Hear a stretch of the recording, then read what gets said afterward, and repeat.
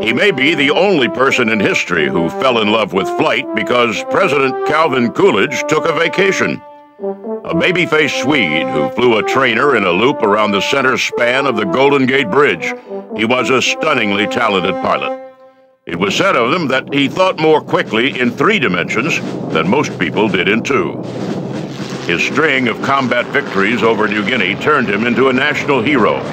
He shot down an incredible 40 enemy aircraft before being removed from combat once and for all. A national treasure who could no longer be risked on the battlefield. When the endless cycle of parades and war bond rallies wore him down, he asked for and received assignment as a test pilot in the secret program that produced America's first combat jet. He is Richard Ira Bong, and he is a legend of air power. Richard Ira Bong was born September 24, 1920 in Superior, Wisconsin. Superior is a small town at the western tip of Lake Superior, and about as far north as you can be in Wisconsin without being in Minnesota. His father, Carl, had come to the United States from Sweden at the age of 7. He worked his way halfway across the continent before settling as a farmer in Poplar, Wisconsin, 20 miles to the southeast of Superior. Carl Bong married Dora Bryce and settled in to start a family. Richard was the first of their 9 children, a quiet, thoughtful boy who grew up hunting and fishing in the dense forests around his family's farm. Known from an early age as Dick, he was first taken with aviation at the age of 8, when President Calvin Coolidge decided to spend a summer vacation in Superior. And every day the mail would be delivered by a courier, air courier, and Richard saw the plane going over every day, and I think it just fascinated him, and I think that was the start of his love affair with aviation, and it just built from there. When the presidential party left town, so did the air couriers, but aviation had made its impression on young Dick. He contented himself with building model airplanes and dreaming of the day when he would learn how to fly. He played basketball, baseball, and hockey. He was a fisherman and hunter, played clarinet in the school band, and was active in the local 4-H club. He was, like almost everyone else in Poplar, a Lutheran, and he sang tenor in the choir every Sunday morning at Bethany Lutheran Church. Poplar was a town so small that its high school only lasted 3 years. To complete his senior year and make himself eligible for college and the civilian pilot training program, he commuted 44 miles round trip every day to Superior. In 1938, he graduated 18th in a class of more than 400. He attended Superior State Teachers College and enlisted in the civilian pilot training program. That government-sponsored flight training system was designed to boost the number of experienced pilots in the United States. The government justified the program based on the growing need for airmail and commercial pilots. In reality, the government's main concerns were the wars that were brewing in Europe and Asia. There was going to come a time, military planners believed, when the United States would need a lot of pilots quickly. Bong earned his pilot's license in a Piper J3, and almost from the first showed a gift for aviation.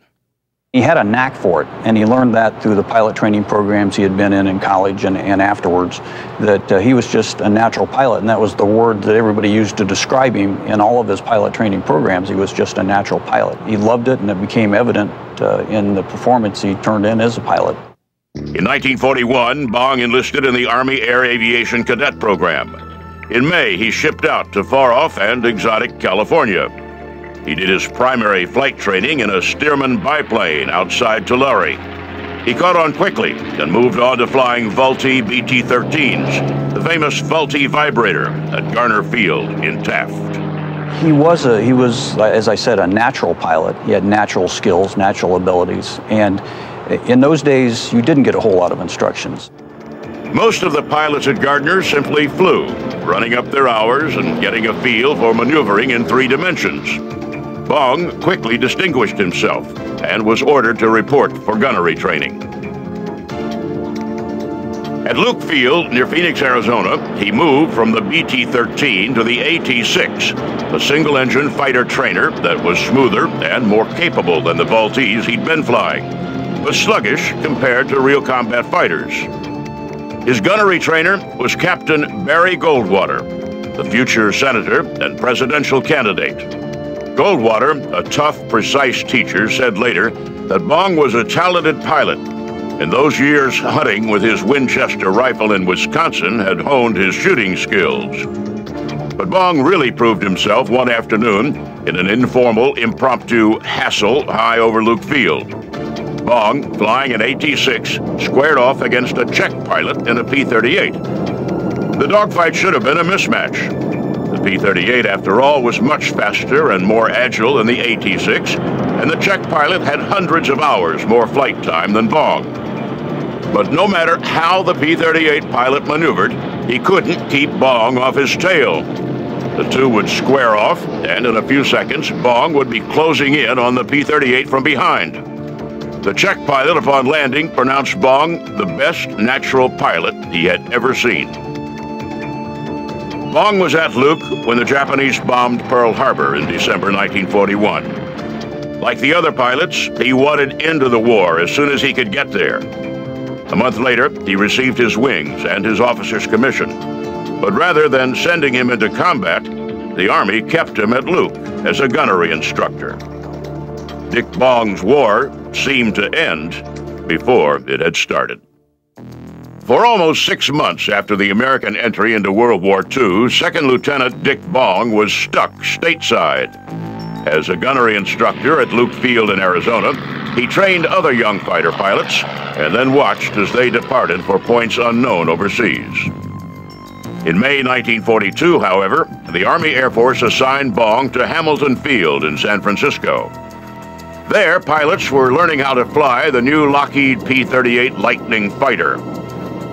The P-38s were big, fast, and had proven themselves unsuitable for combat in Europe. The cooling systems for the plane's twin engines froze up at low temperatures common at altitudes over Europe. The pilots training in P-38s at Hamilton all understood where they were headed: the Pacific. After arriving at Hamilton, Bong quickly came to the attention of Major General George C. Kenney, commanding general of the 4th Air Force. Bong was both a gifted pilot and an incorrigible hot dog. On training flights, he liked to dip down low and buzz San Francisco's downtown. Showing off for the civilians seemed to be his greatest joy in life, and it got so bad that General Kenney put out an official order that such antics would not be tolerated. Well, as most pilots are prone to do, he disregarded that instruction and, in fact, went out and did a couple loops around the middle span of the Golden Gate Bridge, went down Market Street waving at the secretaries as he was buzzing through town, and had gotten so low that evidently he blew down somebody's laundry. And that woman actually filed a complaint with General Kenney. Kenney knew, of course, that Bong's juvenile clowning was not altogether a bad sign. There's a long tradition of cocky fighter pilots indulging their whims. Indeed, Kenney knew that confidence and spirit were traits necessary for fighter pilots to survive in combat. Still, he was a general, and generals have to at least attempt to keep a lid on their pilots. He disciplined Bong regularly, making him wash, dry, and fold the laundry he had blown off the clothesline, for example.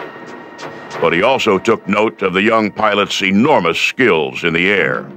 He actually spotted the spark, I think, when he called him on the carpet in his office. You know, I don't know what he was expecting when this pilot walked in the door, but here comes this, average size 5'8", blonde-haired, baby-faced Swede who appeared to be scared to death that he was going to lose his wings. Bong's passion for flight so impressed Kenney that when General Douglas MacArthur chose Kenney to set up the 5th Air Force Base in the Southwest Pacific, Kenney made sure that Bong was one of the first pilots sent to his new base in Australia. He arrived in September, springtime in the Southern Hemisphere. For more than a month, Bong sat around in Brisbane awaiting delivery of his plane. In November, Kenny assigned him to temporary duty with the 35th Fighter Group, based in Port Moresby, New Guinea. New Guinea at the time was a hornet's nest of Japanese aircraft. MacArthur's campaign to reclaim the Philippines had just begun. American forces were beginning the bloody harbor-to-harbor conquest of New Guinea. The Japanese were throwing everything they could at the arriving American forces. The Army Air Force used a kind of sink-or-swim training method, throwing green pilots into the periphery of battles to ready them for full-fledged air combat. Flying under the careful tutelage of an experienced combat pilot, Captain Tom Lynch, Bong flew long patrols and skirted air battles for nearly a month, learning from Lynch the best tactics for fighting in a P-38. Then, on December 27, 1942, Bong got his first real taste of battle. He was in a flight of 12 P-38s led by Lynch.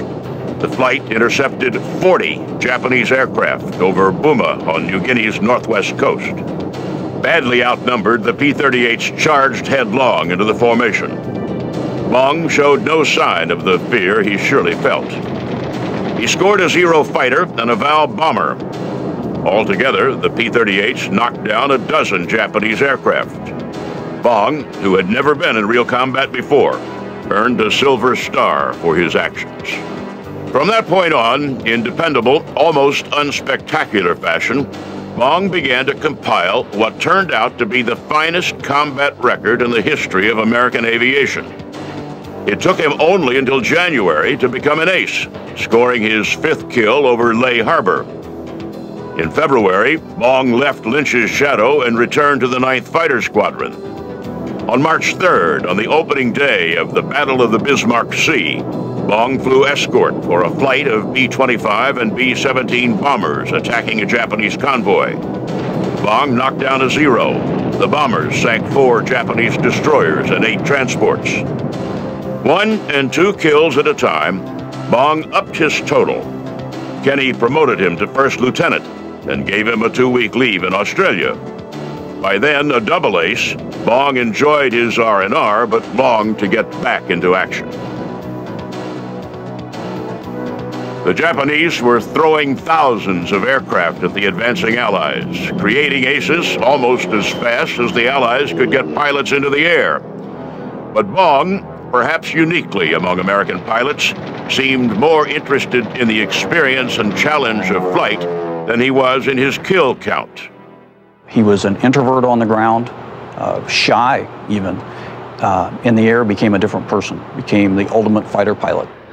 On July 26, Bong had his best day ever. Escorting American bombers attacking Leh, he knocked down 4 Japanese fighters. General Kenny, who had been so impressed by Bong's skills in training, could barely believe how proficient a warrior the unassuming Swede had become. He put Bong in for a promotion to captain and filed an after-action report that resulted in Bong receiving the Distinguished Service Cross. Bong was, in fact, emerging as a leader. In the almost unspoken competition among pilots to become the ace of aces, he became one to watch. The press started wiring accounts of his combat accomplishments back stateside, and his name started to be mentioned in speculation about whether an American pilot would break Eddie Rickenbacker's seemingly unbreakable record from World War I, 26 combat victories. In November 1943, Bong shot down his 20th and 21st enemy aircraft, a pair of Zeros over the airfield at Rabaul. General Kenny, knowing that his ace pilot was as valuable as a morale-building hero as he was in the air, gave Bong a 60-day leave to return home for a visit. Bong met with General Hap Arnold, posed for a few pictures, and then returned to Poplar, Wisconsin to enjoy, as ordered by Kenny, a little home cooking. The leading ace of the war was welcomed home as a hero, and while being crowned as honorary homecoming king at his old college, he met Marjorie Vattendahl, the 19-year-old homecoming queen. For the next 2 months, if he wasn't busy appearing at war bond rallies or launching ships for the war effort, he and Marjorie were together. By the time he left Poplar on the long journey back to the Southwest Pacific, He and Marjorie were in love. Captain Richard Bong returned to the Southwest Pacific as the leader in the race to become the ace of aces, in hot pursuit of Eddie Rickenbacker's combat kill record. Bong slapped his girlfriend's picture on the nose of his new P-38, which he christened Marge. 5 victories behind the record set by Eddie Rickenbacker in World War I, he went into battle with the whole world watching and an advantage over his competition. He was assigned not to the 9th Fighter Squadron, but to 5th Air Force Headquarters. In the competition to become ace of aces, the flyer with the most kills, Bong had become the favorite. The press had gathered to watch his achievement. While other pilots' assignments were limited to specific geographical areas where there might or might not be enemy activity, General Kenny allowed Bong to roam where he liked, in search of action and Japanese planes to shoot down. But they increased slowly. The number of Japanese aircraft had decreased, and the enemy was shifting to a more defensive posture. That limited the number of mass attacks that had created so many American aces.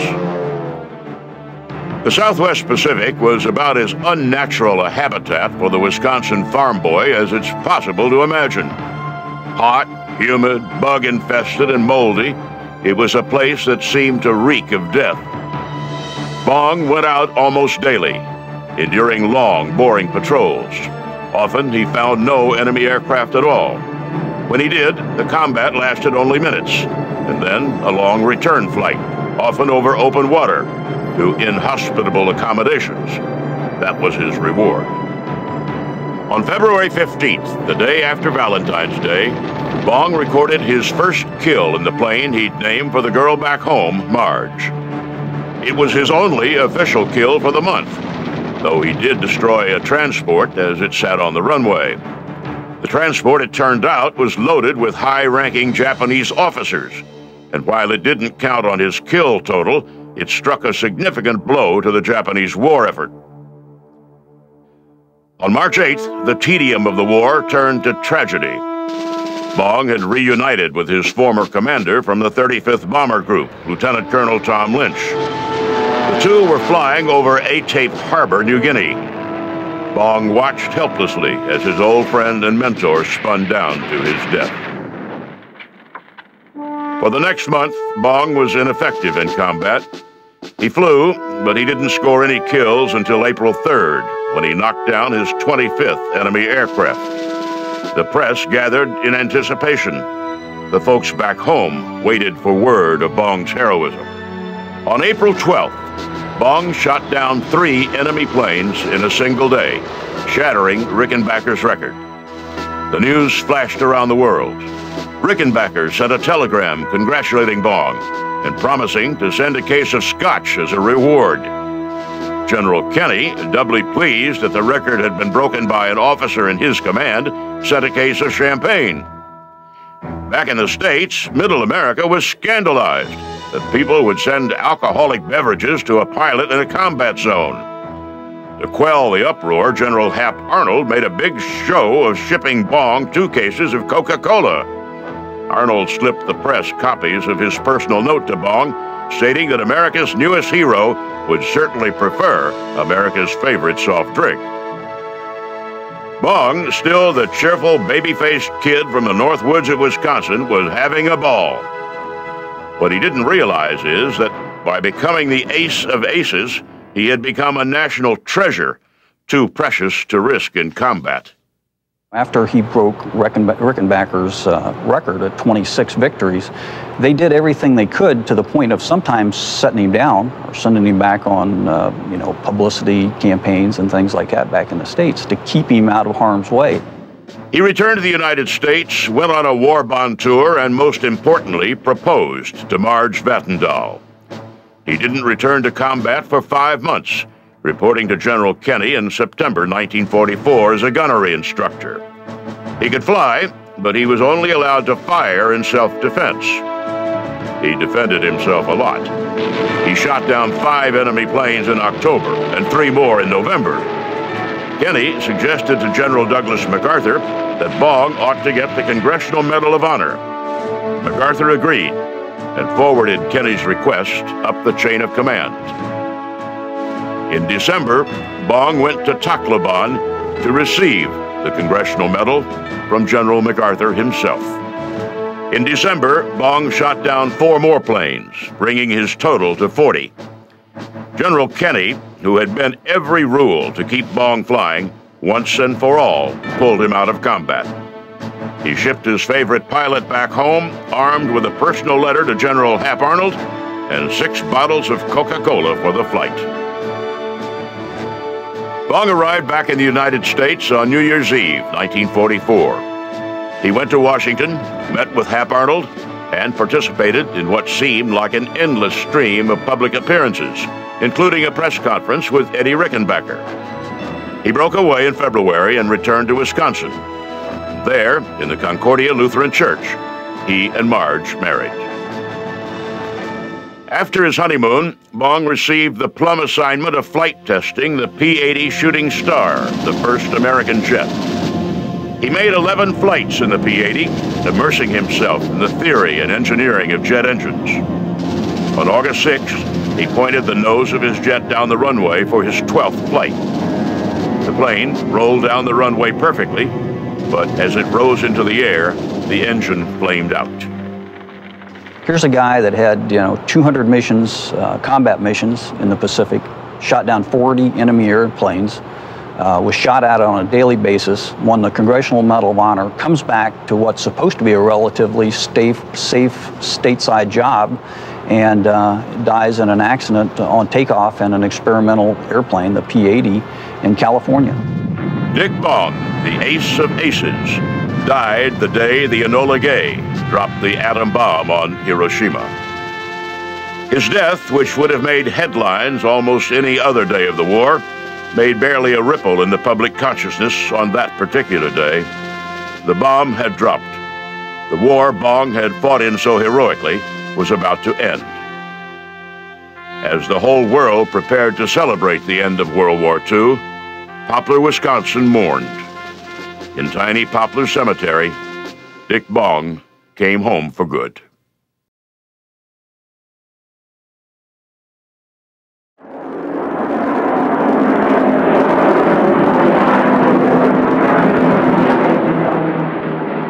This warbird was a lethal weapon.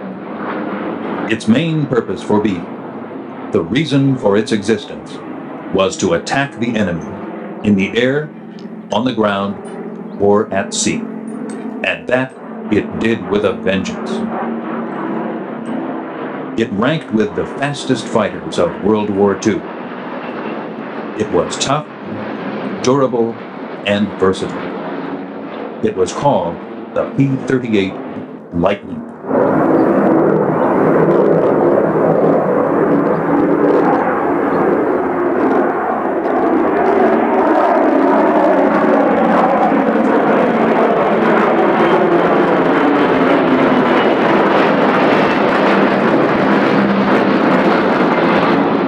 The P-38 was the fastest fighter in the early stages of the war, and the first fighter useful for long-range escort.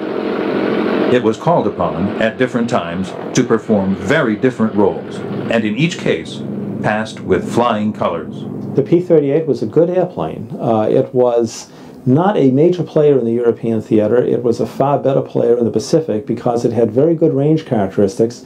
It was excellent for slashing attacks, for basically energy management type attacks where it would evade an enemy's more agile and more maneuverable lighter fighters by basically positioning itself with speed and altitude to seize the initiative against an opponent. It had a concentrated armament package. It had relatively dangerous high-speed dive characteristics because it was one of the first aircraft to approach what we would call sonic conditions. Not the speed of sound. It was not an airplane that could fly very close to the speed of sound, but it would exhibit some of the problems that you had from transonic airflow changes around an aircraft as it begins to fly close to the speed of sound. But it was by no means an inferior airplane. It was a very fine aircraft. The P-38 had a 52-foot wingspan with a total length of just over 37 feet. Its height was 12 feet 10 inches. It was powered by two Allison V1700 engines, and it had a maximum speed of 415 miles per hour. It weighed 14,100 pounds empty and 17,500 pounds loaded for battle. With a ceiling of 40,000 feet and a range of 2,260 miles, it could go the distance and deal out a great amount of damage. Where the P-38 really excelled, as I said earlier, was in the Pacific campaign, because there the combination of twin engines, very long range, really served that aircraft very, very well. The highest scoring American fighter pilots flew in the Pacific theater, and the top three all flew the P-38. For that matter, it may have even been more than the top three. There was certainly a number of leading aces in the Pacific theater who flew the P-38. The Japanese were driving toward Port Moresby, one of the few bases still in Allied control. This was just north of Australia. If this area fell, it threatened to push the Allies into the sea. General Douglas MacArthur quickly reset the stage for an Allied offensive. He relied on General George Kenney, new commander of Allied Air, who was reorganizing the 5th Air Force after the beating it had taken early in the war. MacArthur ordered the troops rushed into battle. One regiment took 36 hours to go by water. A battalion took 5 weeks by foot. But 60 planes could carry an entire Australian infantry battalion in one day. If the P-38 could protect them, MacArthur thought it just might work. Specially designed airborne equipment, such as pint-sized bulldozers and graders, helped lay out 6 airstrips. Around Balbadura, they scraped out runways less than 16 miles from the front. When construction was completed, the P-38 moved in to protect the entire operation. The Southwest Pacific Air Forces, still under the direction of veteran Air Leader George Kinney and Fighter Commander Emmett Whitehead, had decided upon a tough, fast, tactical weapon which would stem the tide of Japanese aggression: the P-38 Lightning. The P-38 was the one airplane fighter pilots in New Guinea wanted. Kinney and others begged Washington to spare them a few of these high-flying, speedy lightning rods. When they finally got them, the ground crews had a big job on their hands. Fuel tanks, superchargers, armaments, all required major adjustment or repair. Earlier in the war, General Kinney had warned the Pentagon that the Japanese were 2 days from their factory to the combat zone, and they might swarm all over him. On December 27th, the Japanese did just that. About 11:30 hours, they gave the P-38 pilots the alert. They received the word that the Allied radio station at Domadura had picked up a number of Japanese aircraft approaching the target area. The pilots had waited a long time for this moment, and, with the help of their crews, they got going in a hurry. It had taken more than 3 months to get the P-38s ready for combat. The maintenance crews had worked hard, and now the pilots were about to put the Lightnings to the test. As part of the 39th Fighter Squadron, they had flown some patrol and escort missions with the P-38. However, this was to be their first important combat operation. 12 brand new P-38s were being dispatched to intercept the invading force of unknown strength. Both sides were in for a surprise. At 12:10 hours, they sighted the Japanese.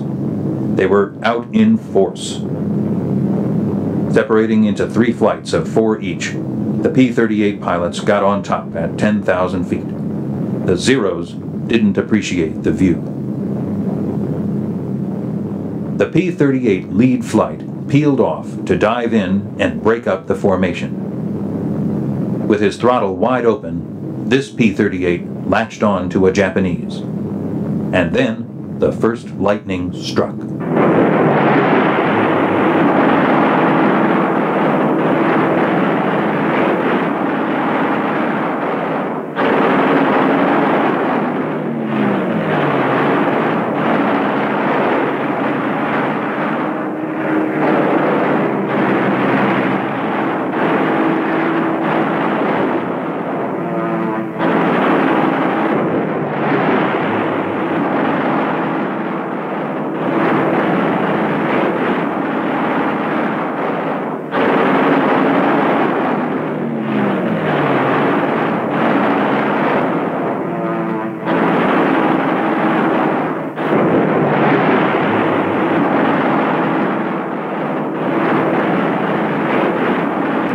when the air battle was finally over, the 12 P-38 Lightnings had shot down 11 Japanese fighters and bombers. This was a dramatic debut for the P-38 in the Southwest Pacific. The tide was turning, but one battle didn't win a war, and one fighter could not do all the work. But the P-38 had proved its worthiness.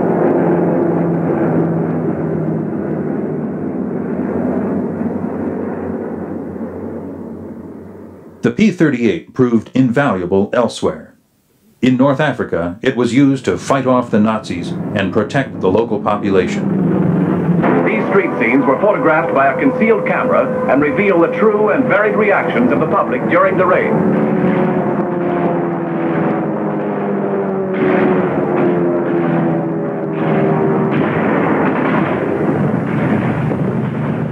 A Spitfire takes to the air. This is one of the Allied airfields in the vicinity of Bong. American P-38 rise to the attack.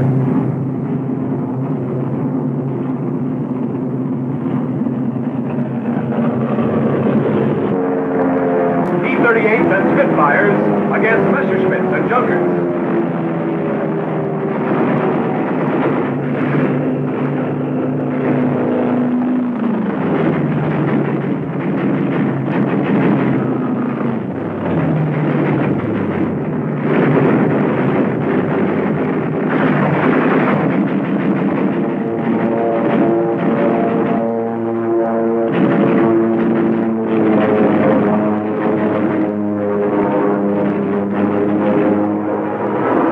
Control.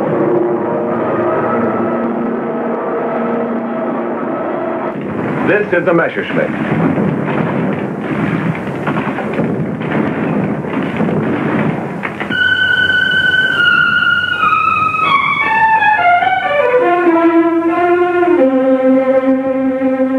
Most of the bombs fell in the city.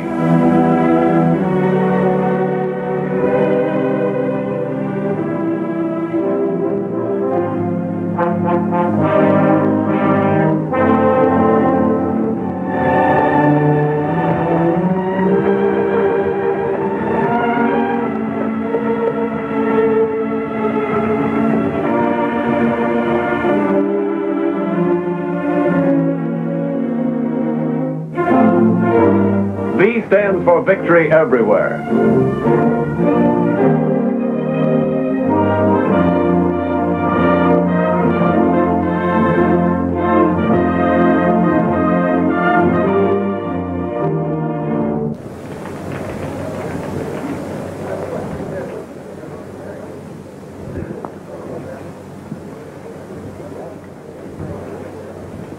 The crew of this one was captured.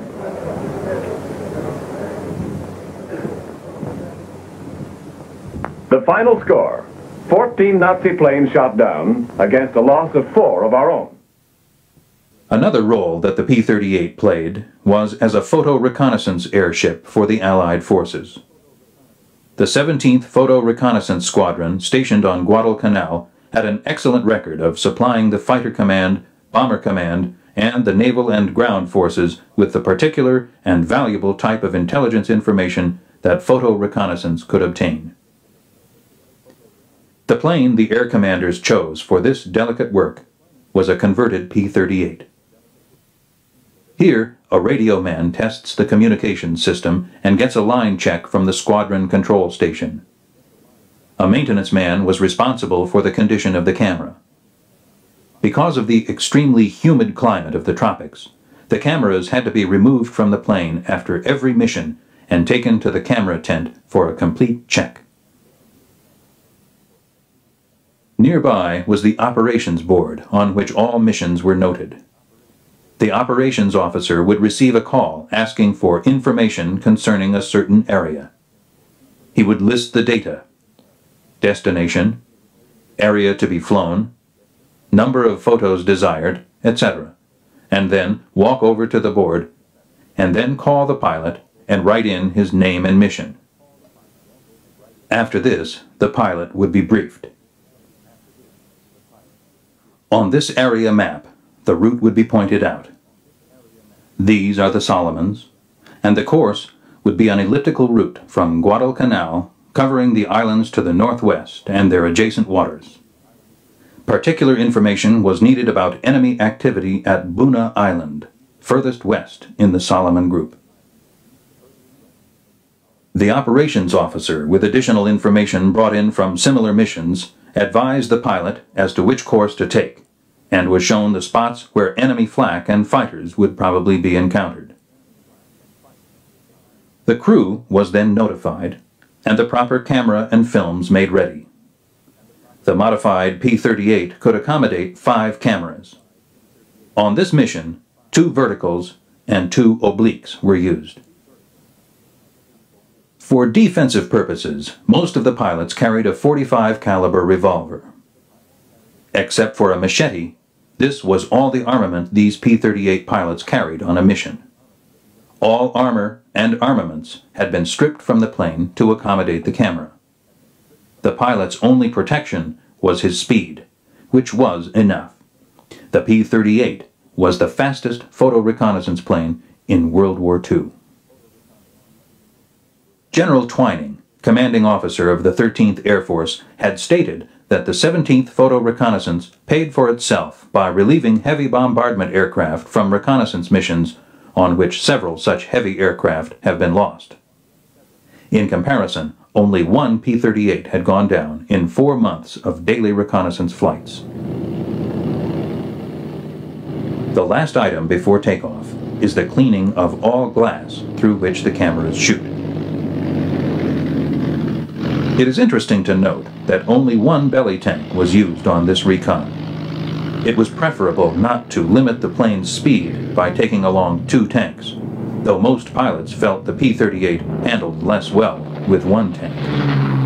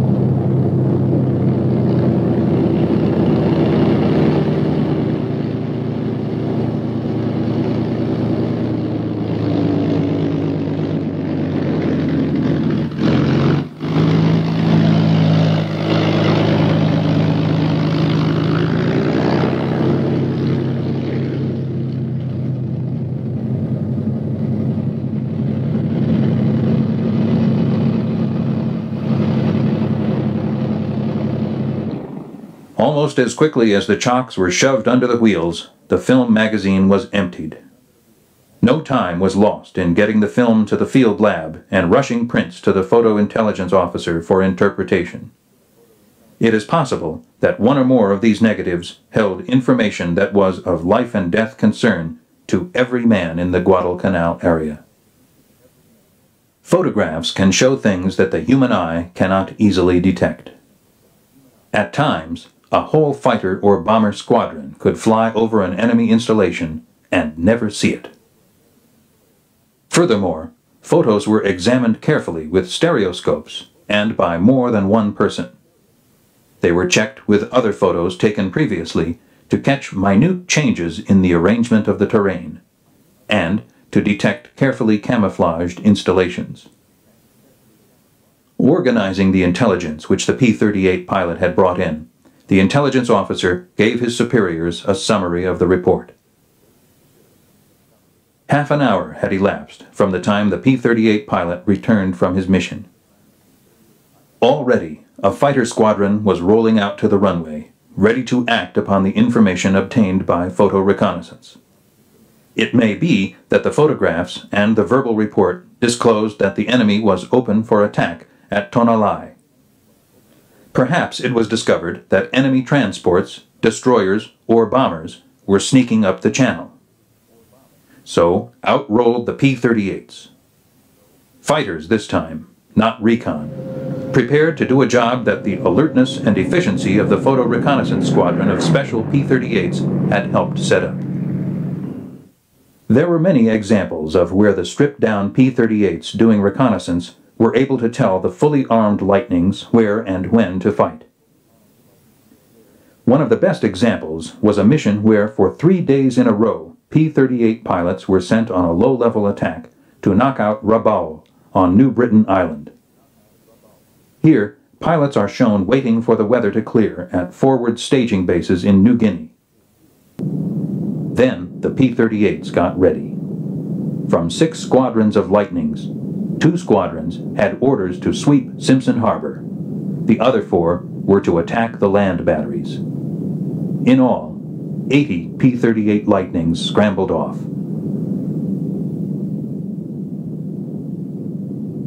In good flying weather, Allied bombers held their formations as they headed toward Rabaul. Once over the Solomon Sea, the plan went into effect.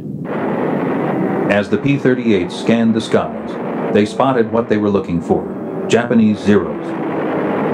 The Lightnings swept in ahead of the bombers to clear the area. The P-38 could outclimb, outdive, and fly faster than the Zero. In all, the P-38s bombed 24 Japanese ships and strafed 17 on this particular mission. These pilots claimed 42 shot out of the sky. The cost? 45 American flyers and 17 American planes. In the space of 12 minutes, a formidable Japanese sea and air armada was attacked and decisively defeated. The P-38 Lightning made it possible. After 2 years of war, the Japanese strategic plan had been fatally upset. But the Allies knew the war was far from over. The armies of Japan still controlled much conquered territory. General Hap Arnold told the world, "There are many roads that lead right to Tokyo, and we're not going to neglect any of them." Relentlessly, the Allied attack continued, spearheaded by the P-38 and the striking power of the U.S. Army Air Force.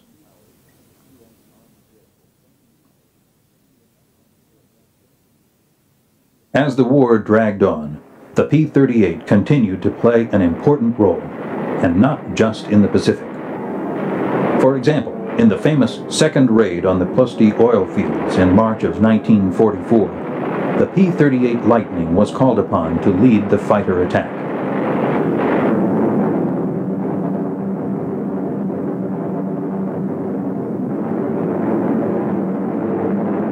For hours, the P-38 Lightnings buzzed the Balkans. This was an all-out effort on the part of Allied pilots and crews.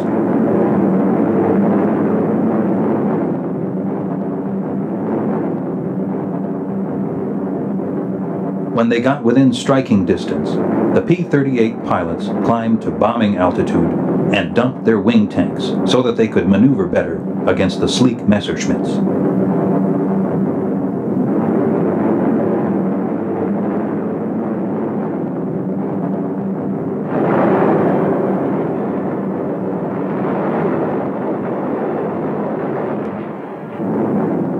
The P-38 pilots destroyed 29 Nazi planes and damaged 3 refineries. In spite of its success in operations like the Posthumously oil fields, some critics and a few pilots worried over the fact that the P-38 had 2 engines. Some felt this was a plus, in case one engine failed. Others believed it would be hard to fly with only one engine, and impossible for the pilot to bail out in case of emergency. You know, there's this old joke in aviation development that the second engine takes you to the scene of the crash. One of the problems you have with a twin-engine airplane is that unless you have a very clean airplane, when you lose an engine on a twin-engine airplane, very often you're almost in a controlled crash type situation. The P-38, under most combat circumstances, when you lost an engine, that was a very serious occurrence.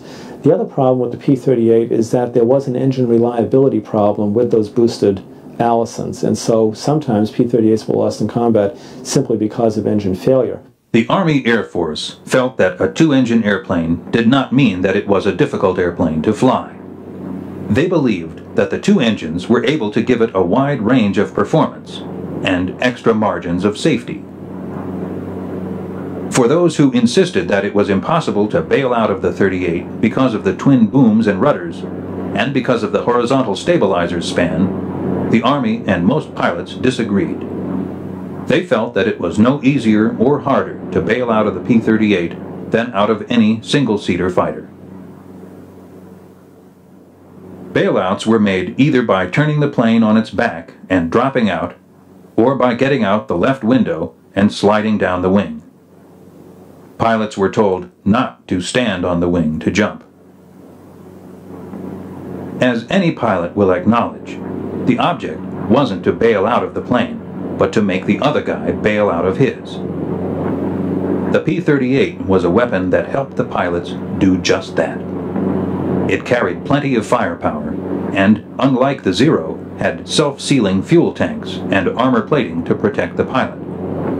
In short, the Lightning was tough, rugged, and reliable.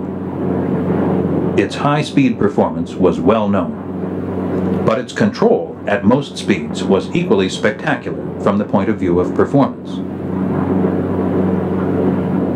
If one engine did fail, there was still a workable single engine under the pilot. There was no difference in flight technique with either engine failing. Right engine is dead.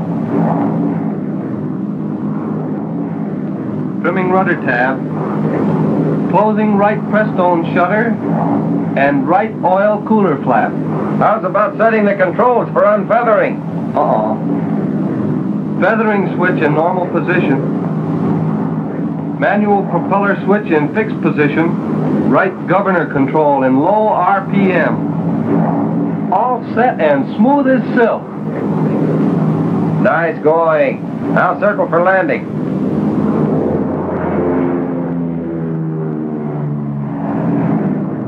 2,600 RPM with 20 inches. Tab control set at 0. Gear down at 160.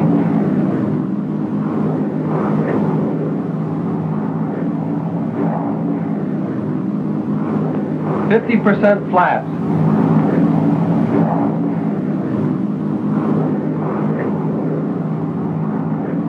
It's in the bag.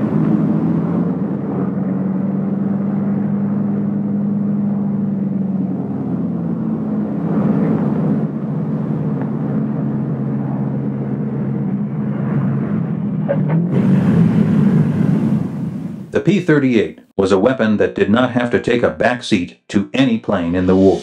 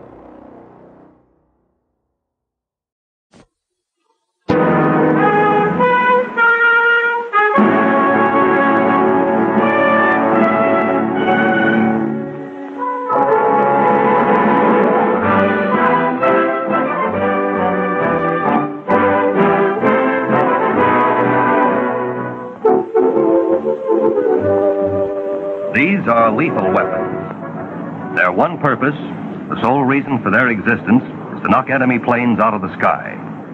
They are P-38s, and they rank with the fastest and best fighters in the air today.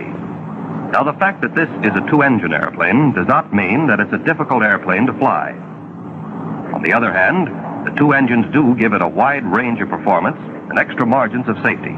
Some hangar experts insist that it is impossible to bail out of the 38 because of the twin booms and rudders and because of the horizontal stabilizer span. The truth is that it is no easier or harder to bail out of the 38 than out of any single-seater fighter.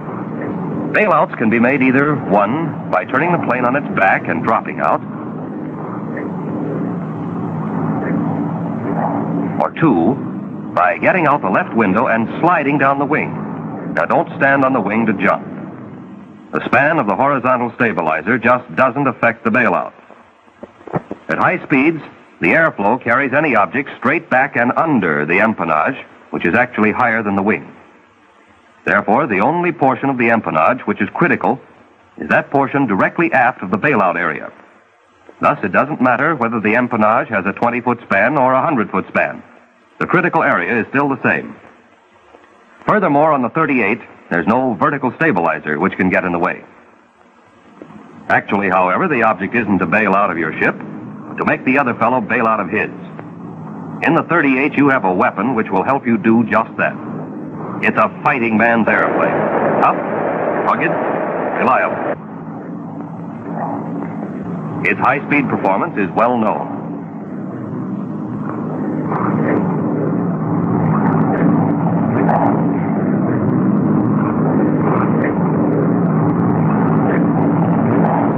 But its control at low speeds is equally spectacular from the point of view of performance.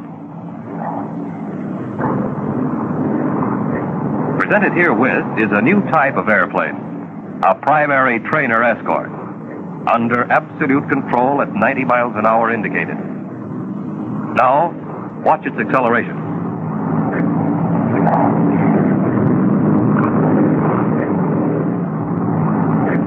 Most important of all, maximum performance makes it possible for a 38 pilot to dictate when and at what altitude he shall combat.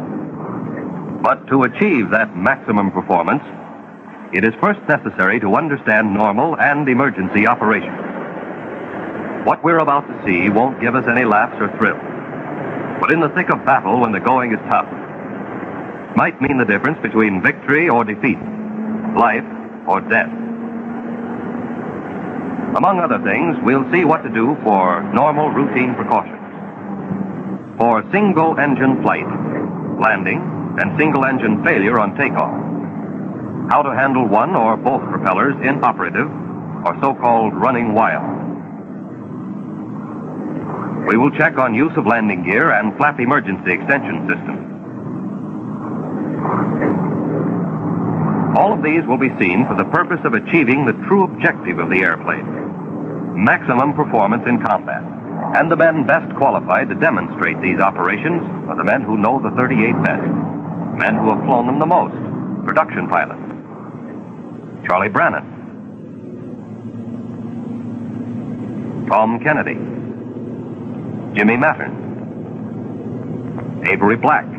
The pilot who's flown more 38s than any other man is going to take it up from here. He's the chief engineering test pilot, Milo Burcham. We're not going to try to teach you how to fly. You've all had good training in other ships. We're simply going to show you how we handle a 38, hoping to increase your knowledge and skill, and in that way, add to the effectiveness of the ship and to your own safety. There are certain routine precautions which apply to every condition on every flight. So let's take a look at those right off the bat. Before takeoff, the hatch must always be securely latched.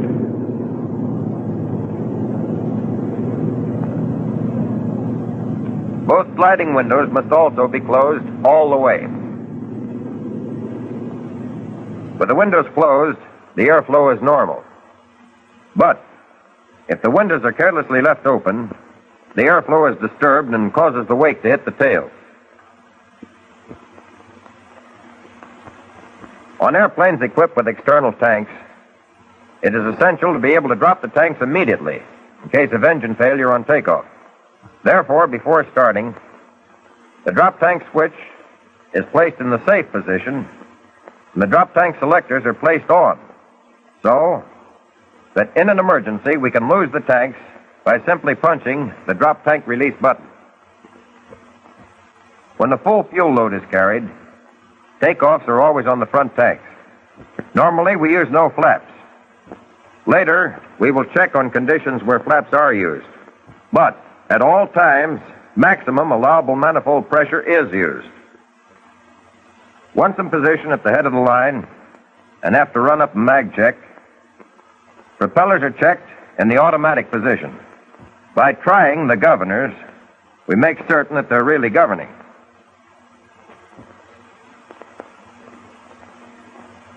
Booster pumps are switched on in order to ensure adequate fuel pressure in the event of engine fuel pump failure. Brakes are held while both throttles are advanced to get the maximum allowable manifold pressure. In this case, 40 inches.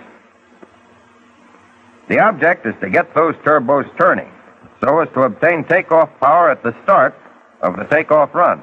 Furthermore, by holding the brakes as long as possible, we allow the propellers to reach the governing limit of 3,000 RPM at the start of the run. In that way, if they're going to run wild, they'll do it while there's still time to stop the ship. Now, without flaps and using 40 inches of manifold pressure, the 38 starts the takeoff run. Because of the tricycle gear, however, there is no tendency on the part of the airplane to fly itself. Therefore, at about 70 miles an hour, we start to ease back on the stick. At 90 to 100 indicated, after a run of 15 to 1,800 feet, we pull back to break ground. At this point, in spite of the lack of a feeling of lightness, the airplane responds immediately and easily. Gear is upped as soon as the ship is committed to flight.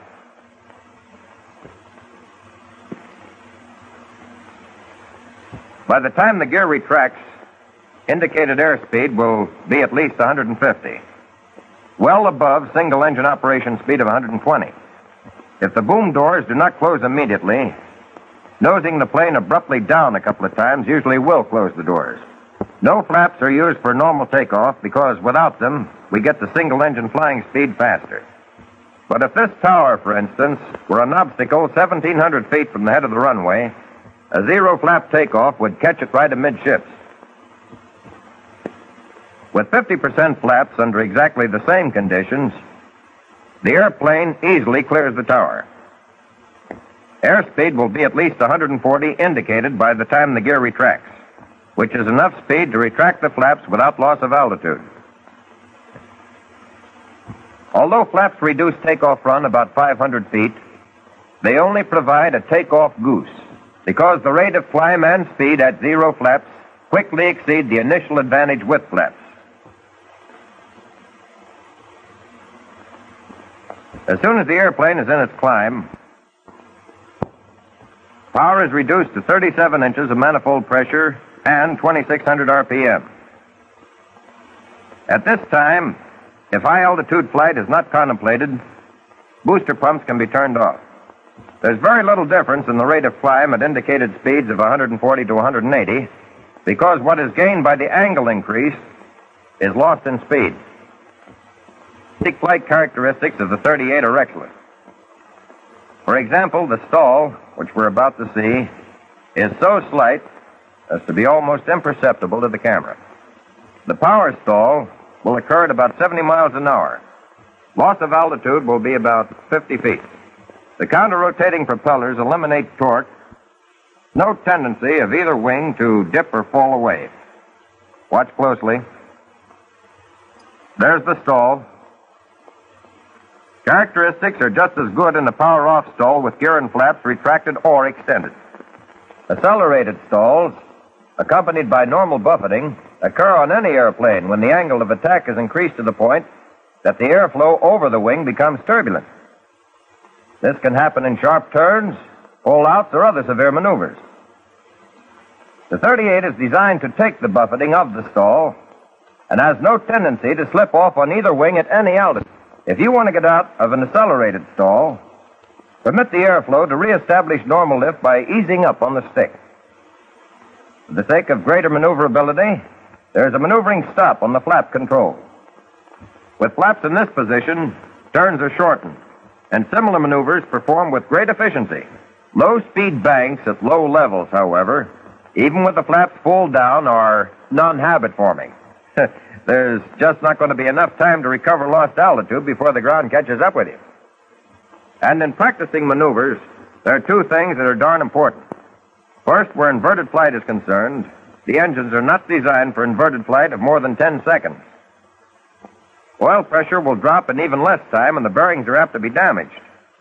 Furthermore, prolonged inverted flight is in itself unnecessary. Secondly, in any maneuver which requires a downward recovery, the pilot must have plenty of air under him, at least 10,000 feet. Due to the 38's acceleration in a dive, the ground comes up awfully fast to slap you in the face. There's a dive limit chart in the cockpit. Be sure to check it. Landings are not complicated, but in night landings, pilots new to the 38 sometimes get a surprise when lowering the landing light. This is due to the fact that the light disturbs the airflow to the aileron.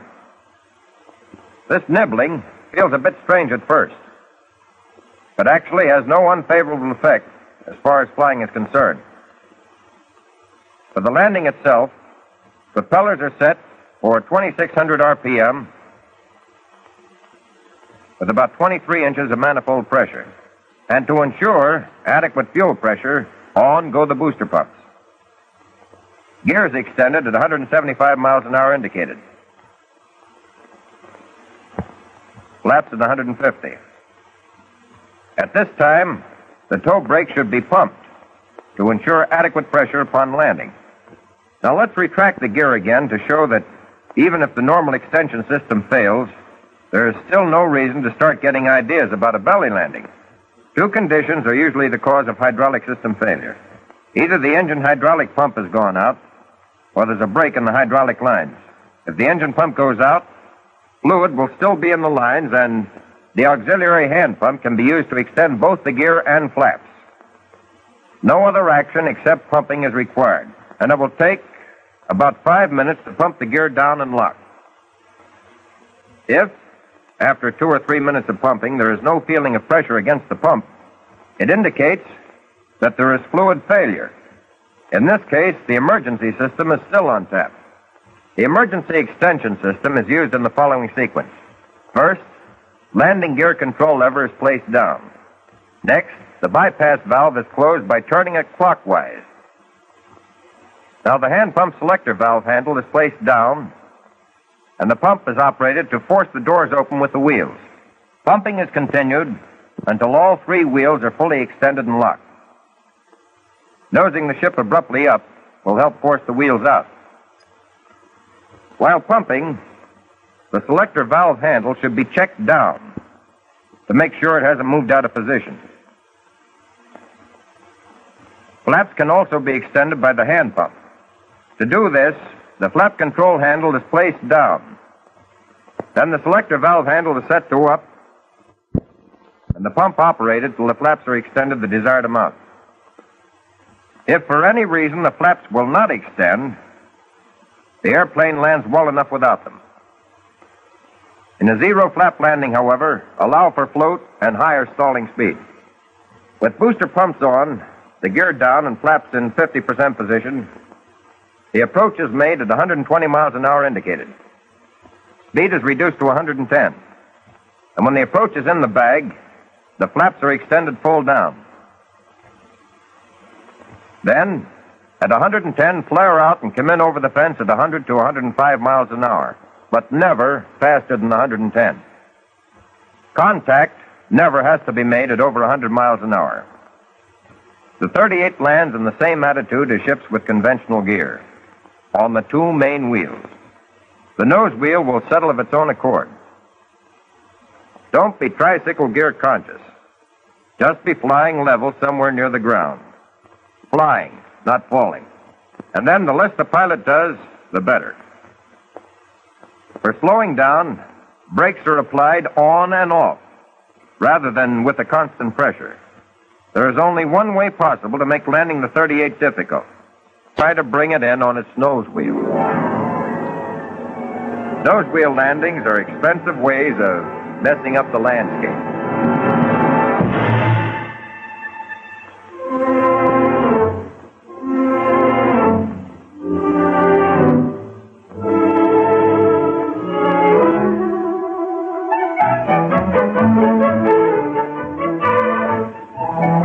And sometime or other, everybody feels a little sorry for pilots just starting to fly single-seat fighters.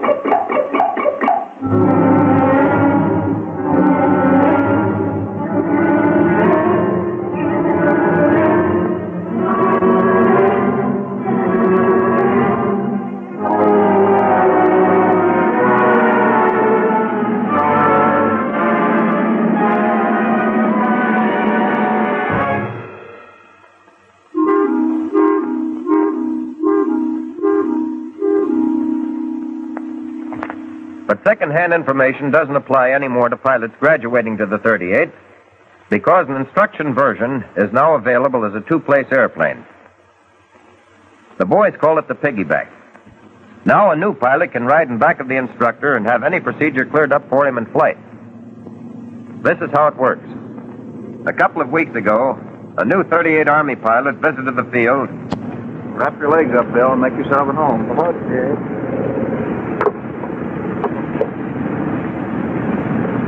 This being a passenger is a good deal. I feel like a colonel already. The last guy thought he was a general. Well, all kidding aside, Milo, I hope you don't think me a dope if I ask a lot of fool questions. Know a better way of finding something out? Well, no, but... Well, then ask away. Okay. Well, I did have a couple of question marks about the propellers running wild. Not that I don't understand perfectly, but, well, you know, it just isn't quite clear. Well, there's nothing serious about propellers running wild. No? It usually simply means that they're caught in full high RPM. And as a result, the engines are overspeeding. This can happen due to a shortened electrical system, or the switches being left in manual instead of automatic. Or maybe the circuit breaker switches are out at the start.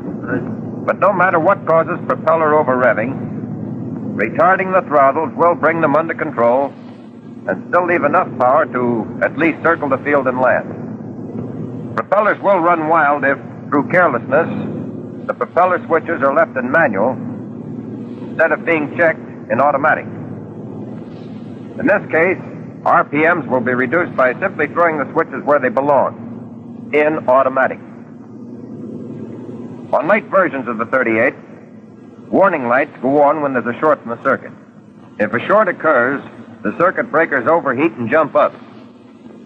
When they do, push the circuit breakers down. They'll have to be held down for about 15 seconds. Otherwise, the heat will just make them jump right back. I gotcha. If we don't let them cool off, will it pop right back up again? Can we simulate this in flight? When we get in the air, you'll see that holding the circuit breakers down for 15 seconds has disadvantages. But now we're ready for the takeoff check. Propellers in automatic, governing check.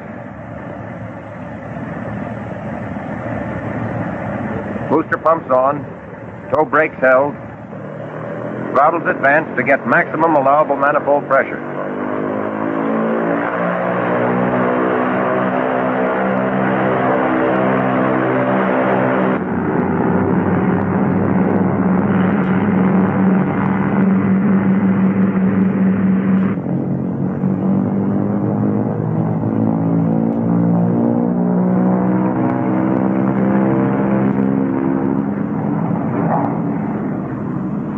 Lights warn us that there's a short.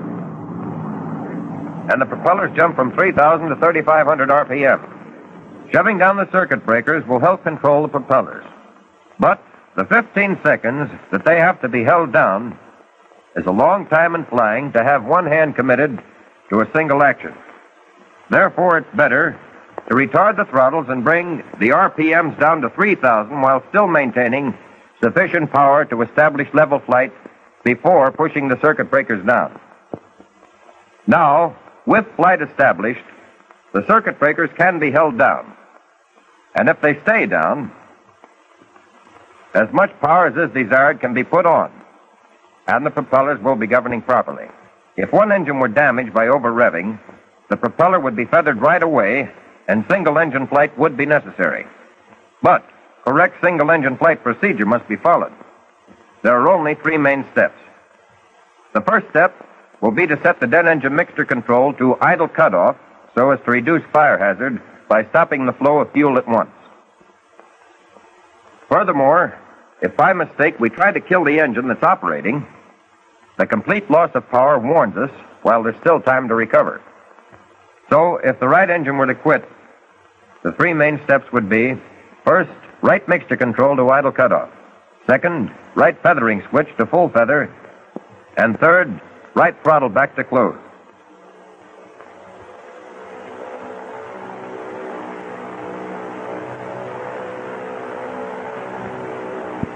That's all there is to getting set for single-engine flight. If the flight is going to be for any duration, though, there are 5 more simple operations which are mainly precautionary and intended to reduce drag. Turn the right booster pump off, trim the rudder tab, close the right tank selector valve, close the right press tone shutter, and close the right oil cooler flap. Now, that's one of the handy features of the 38. If one engine fails, there's still a mighty fine single-engine ship under us. There's no difference in flight technique with either engine. But for demonstration, we like to fly on the left engine and keep the generator going, rather than use the right engine and run on the battery. What we've just checked over have been the emergency procedures for single-engine failure. But for practicing single-engine operation and maneuvers, slightly different procedures are followed so that, if necessary, the simulated dead engine can be brought back into operation quickly. In the first place, be awfully sure that the live engine is on the tank with the most fuel. Then, and only then, start the procedure for single-engine practice flight.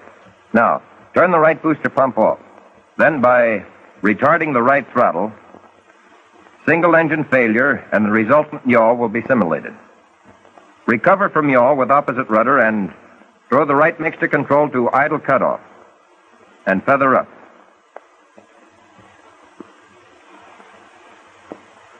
After the engine is stopped, trim the rudder tab and spare the right press tone shutter and right oil cooler flap. After the engine is stopped and the ship is trimmed, the control should be set in position for immediate unfeathering just in case something should happen to the engine we're flying on, and we have to use the engine being simulated as dead. So, as soon as the propeller is feathered, set the feathering switch in the normal position. Then, raise the guard on the manual propeller switch to the dead engine and set it to the fixed position, and move the governor control to low RPM. Now, with the feathering switch in normal position, the manual propeller switch to the dead engine in fixed pitch position, and the right governor control in low RPM, we can continue single-engine practice flight safely. Unfeathering to resume normal two-engine flight takes only 4 steps. Manual propeller switch is held to increase RPM until 800 is reached, and then throw the switch to the automatic position. Right mixture control is set to water rich. Check to make sure that there is sufficient oil and fuel pressure. Open the throttle slowly, and as the press tone temperature rises, continue advancing it slowly. At 25 inches of manifold pressure, RPMs are also increased until power and propellers on both engines are synchronized.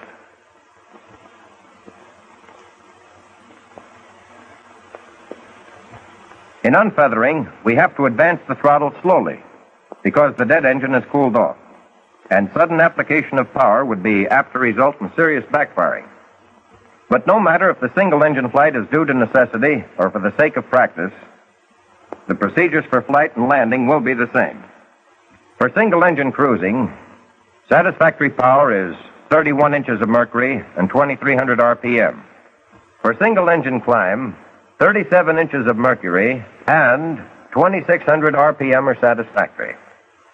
Use of more power is unnecessary and depends on the weight conditions of the plane. At an altitude of 20,000 feet, the 38 on one 1,150 horsepower engine can hit 205 miles an hour indicated airspeed. Figuring pressure and outside air temperature, the true speed is actually about 282 miles an hour. Loss of range in flying on one engine is about 20%.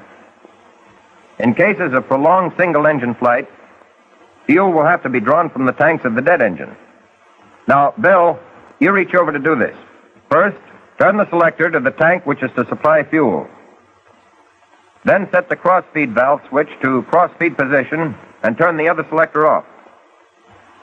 The single-engine maneuvers we're about to go through are to show the flexibility of the ship and are recommended only for combat emergency. A single-engine aileron roll is simple enough. But the engine design, as we know, doesn't allow inverted flight of more than 10 seconds due to the loss of oil pressure. The single-engine stall characteristics are at least the equal of most single-engine planes. The power stall occurs at 90 miles indicated, and the recovery is the same as with two engines. Now, here's the stall. There's a big change in directional trim with change in speed comparable to the torque effect in single-engine airplanes. This is more pronounced in the slow-speed range.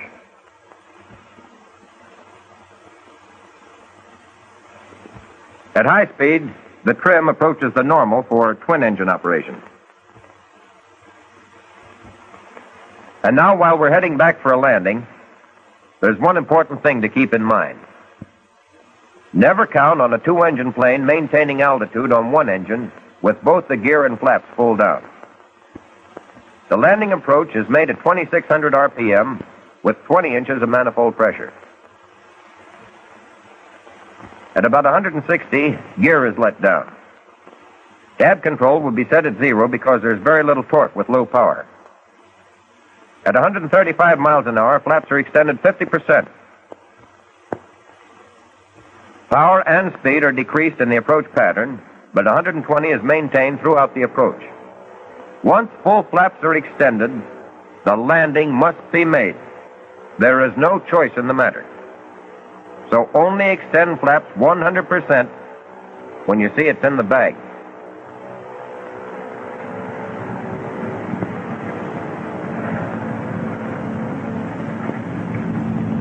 Retard the throttle and come in over the fence at 110. Then flare out, making contact at between 95 and 100 miles an hour.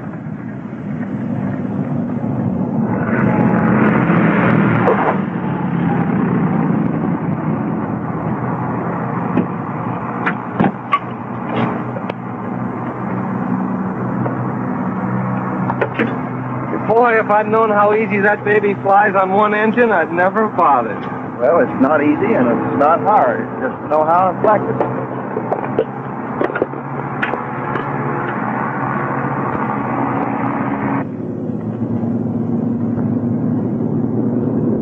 Here, Bill, this will give you some idea what I mean. Too flat an approach on single engine is definitely bad. It's apt to result in undershooting the field. The high approach can be made by diving down and leveling off short of the field. But the recommended approach has been found to be the easiest as well as the safest. It's okay to use some power until you actually contact the ground.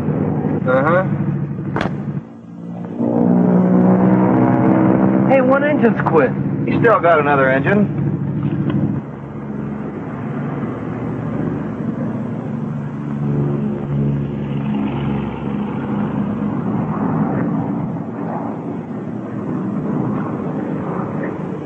Well, he made it, but boy.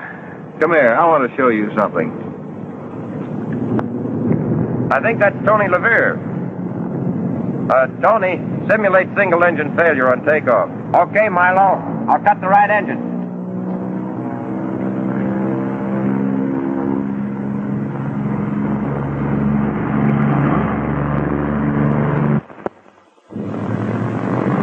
The right engine will quit at 120. Power is reduced and hard left rudder to check yaw. Power increased. Drop tank release button punch to drop the tank. Right mixture control off. Full feather right propeller. Right throttle off. The other procedures are carried out while level flight is maintained until 140 miles an hour. And now he climbs to a safe altitude.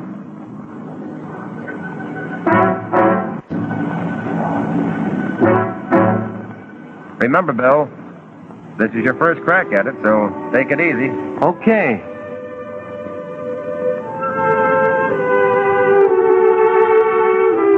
Side windows closed, hatch secure. Straighten nose wheel. Nose wheel straight. Drop tank switch at safe. Selectors on.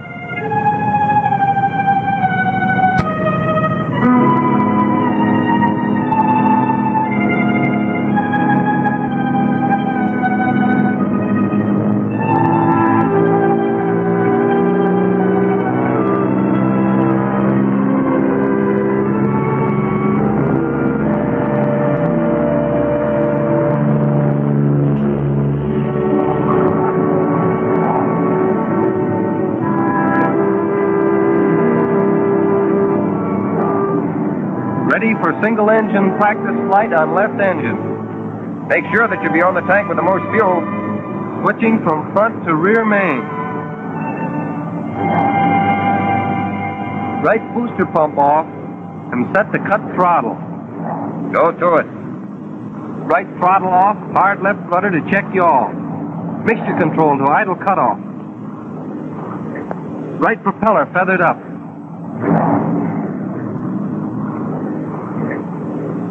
Right engine is dead.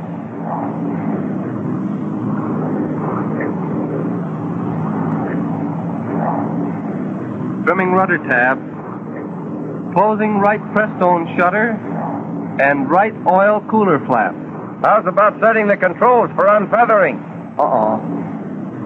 Feathering switch in normal position. Manual propeller switch in fixed position. Right governor control in low RPM. All set and smooth as silk. Nice going. Now circle for landing.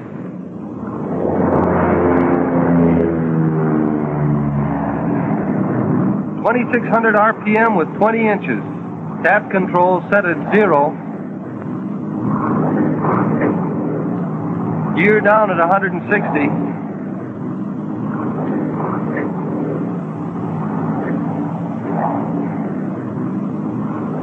.50% flaps.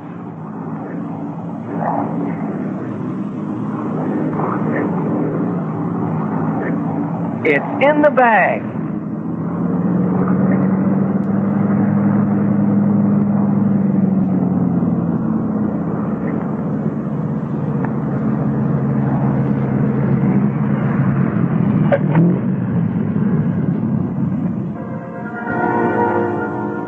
The 38 as a weapon does not have to take a back seat to any plane in the world. It's a man's airplane, effective and versatile. But remember that it is an airplane, and don't lose respect for it. Learn to take advantage of its strong features, both of safety and attack. The skies belong to you.